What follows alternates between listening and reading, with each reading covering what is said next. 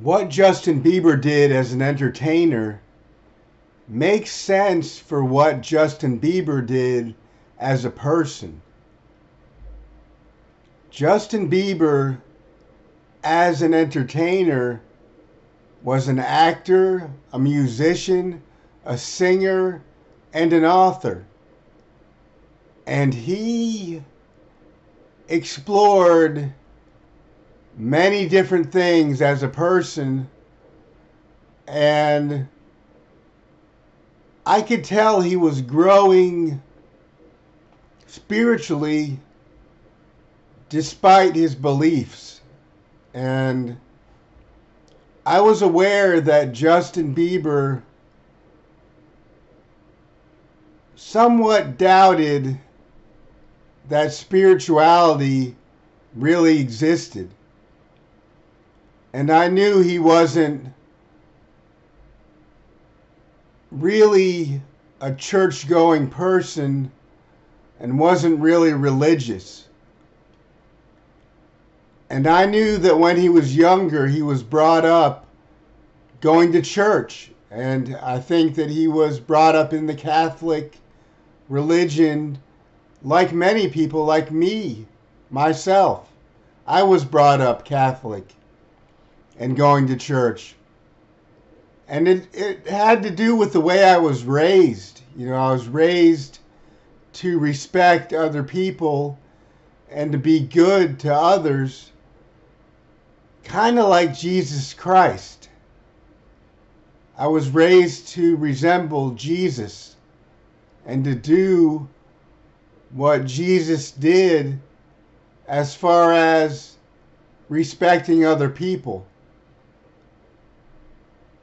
And Justin Bieber, at some point, I think he decided that he didn't believe in God. And this doesn't make me unhappy with him at all, because I accept him for who he is. And I would like him to believe in God and to be someone who respects God and who cares about God and other people. But I accept him for who he is, knowing that he doesn't believe in God. So I respect that and allow him to believe in whatever he believes in. And I let him believe in whatever he believes in because I think highly of him and I care about what he wants in life, and what he believes in is his own business. And what I believe in is my own business.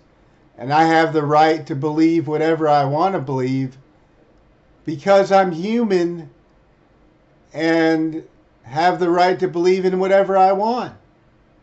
And so does he.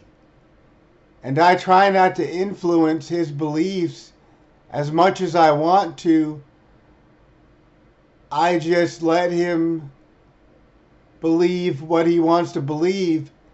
And what I share about spirituality on YouTube or on television is for people who believe in what I'm saying. And they have the right to believe in whatever they want to, of course, whether it's believing in what I'm saying or believing in the opposite. I don't tell them what to do or what to believe in.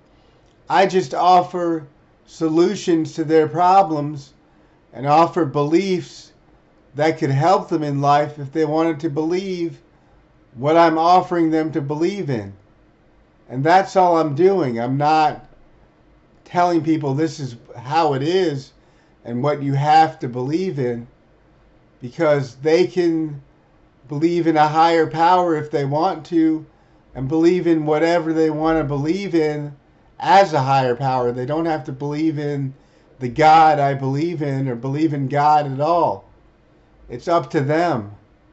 and I let them do whatever they want to, because I can't stop them from believing in whatever they want to believe in if that's what they believe in. Because that's their personal belief system that allows them to reason the way they reason with logic. And that's up to them, how they rationalize things and how they reason with things. Their logical order to things is their rationality, and that's up to them, whatever they consider to be reality. It's not my right to tell them what to believe in. So I just offer suggestions.